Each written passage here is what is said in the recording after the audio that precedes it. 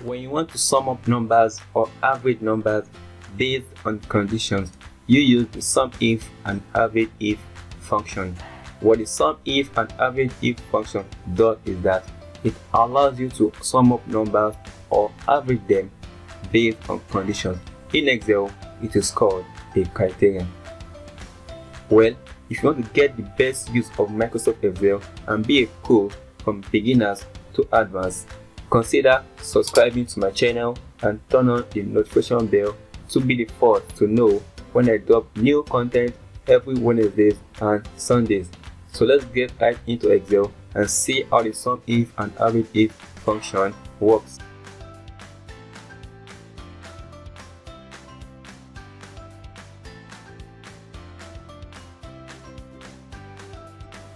Welcome back from the short break. So here we are in Excel.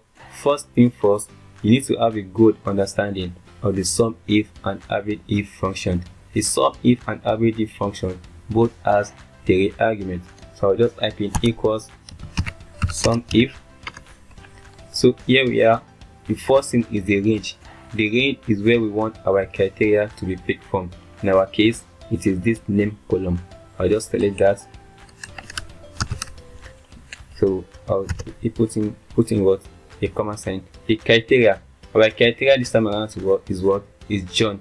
So we want the SUMIF function to pick where the name John appears in this name column and relate it and add up what? The sales made by John.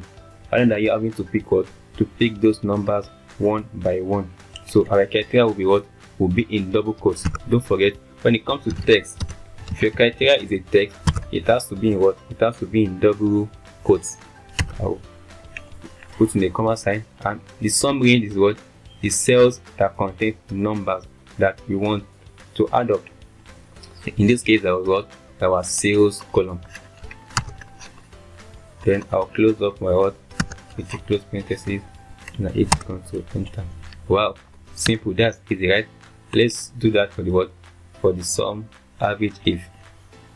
So I'll type in an equal sign. This time around, I'll press AVERAGEIF. As you can see, the AVERAGEIF also have what? Three arguments. We have the range, the criteria, and the average range. The range this time around will still be what?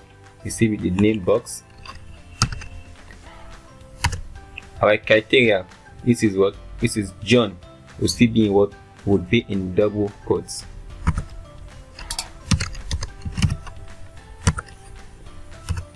Now the average range is what? Our sales column. And I close up my parentheses. I hit Control Enter. Wow, you can see, super fast, super easy. Let's practice that one more time. This time around, let's pick a name that appears in the name box. Let's pick Sunday.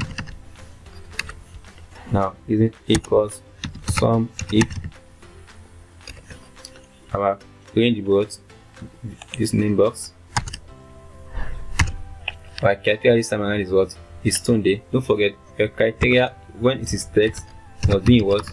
Must be in double quotes. Double quotation or quotes. Our sum range this time around will be what? The sales range. I close up my parentheses. You see? So that's how the SUMIF and AVERAGEIF function works.